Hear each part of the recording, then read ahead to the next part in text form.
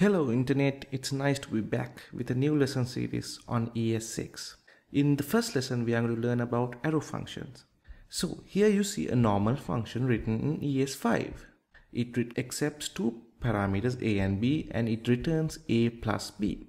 So let's write the same thing using arrow functions. So variable, I'm going to call this arrow function.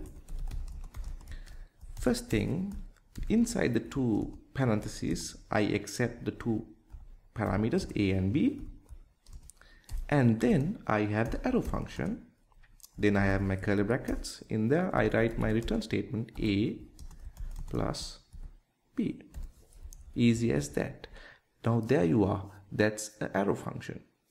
So one thing to note is if you are only returning this function, you don't have to type in the return keyword. You can remove that and bring this all up on one line. So now you don't have the curly brackets, you have the two parameters and the return statement a plus b. So let's assume that this function only takes in one parameter. Then you can remove this as well, and you can see a plus some string. That's another function for you. So that's quite easy. Now you know how to write arrow functions in ES6.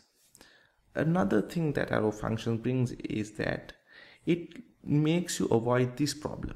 Okay, let's say we have a person function that has an age property 0, and we have a set interval, and inside that set interval we have a function grow up, and where we increment the age by 1 in every second. So normal in ES5, what we have to do is we have to use this and assign it to that another variable and put that dot age to equal to 0. Now we have to use that age plus plus. This is because in ES5 normal functions has their own this, but in ES6 if you're using arrow functions you don't have to do this, because the same this is the same as this here inside the function. So let's do that. Let's change this to arrow function.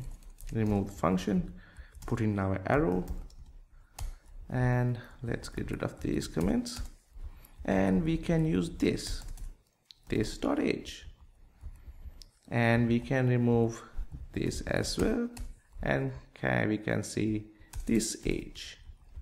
Simple as that. Okay, that covers this lesson.